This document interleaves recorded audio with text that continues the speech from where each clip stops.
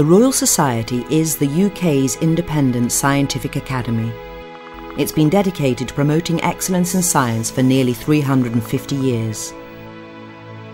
The discovery of the electron, the splitting of the atom, development of the computer, unravelling the structure of the double helix and the creation of the World Wide Web were all the work of fellows of the Society. One of the key aims of the Royal Society is to facilitate the commercial exploitation of innovative science. Currently, the Society supports researchers with a wide range of programmes, the foremost of which is the Brian Mercer Award for Innovation.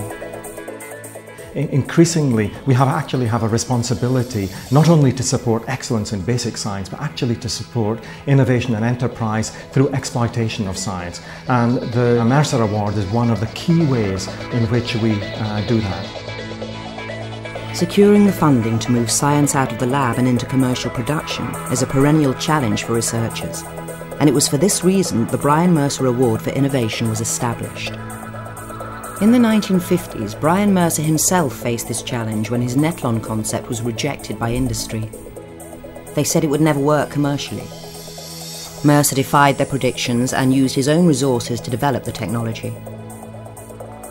Today, the importance of Netlon to the modern world is immense and made Brian Mercer a fortune. Through a generous bequest, the Royal Society became Brian Mercer's main beneficiary. Desalination and water purification technology, developed by Prof.A.O Sharif from the University of Surrey, won him a Brian Mercer Award in 2005. Well, the Mercer Award was wonderful for us because it allowed us to pilot trial the technology in a large scale, as you can see behind me, the pilot plant. But also it helped us actually to clear, for example, any doubt about the science, because when we invented the process, there was a lot of discussion even among the scientific community whether we can achieve what we are claiming. The technology has now been brought to market by Modern Water plc, whose listing on the London Stock Exchange raised £30 million. They have ambitious plans for the technology. We're looking to acquire existing desalination plants and retrofit the technology, and also to develop new plants with partners, focusing in places like the Gulf, North America, Far East, Australasia. This is a technology with global implications.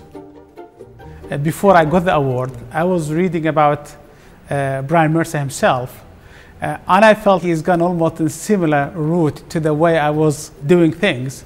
For example, difficulties he faced initially. I was actually prepared to remortgage my house really to get the support I needed to build this pilot plant. But luckily the University and the Royal Society awards come through. One day I will make similar contribution to the Royal Society to support the future awards and innovation in this field and other related fields.